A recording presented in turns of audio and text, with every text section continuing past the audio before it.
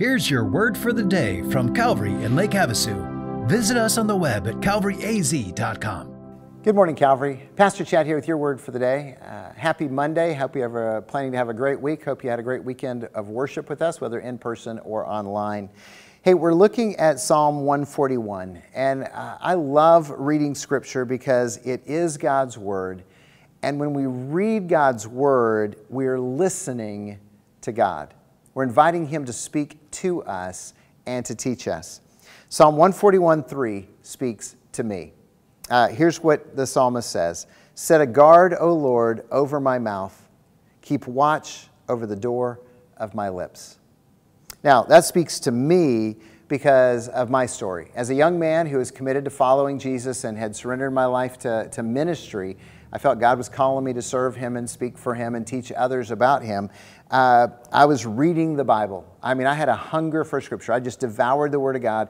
Still have that original Bible. It has notes all in the margins. It has things underlined, starred, notes in the back, all written up.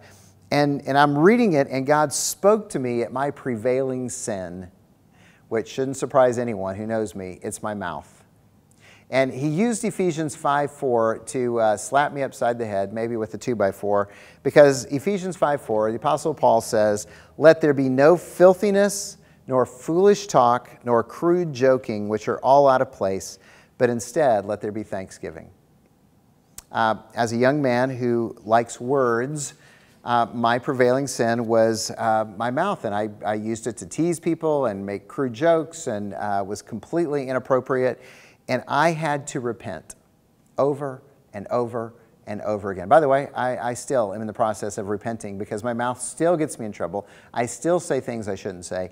And God just said to me as a young man, you can't speak for me if your words dishonor me.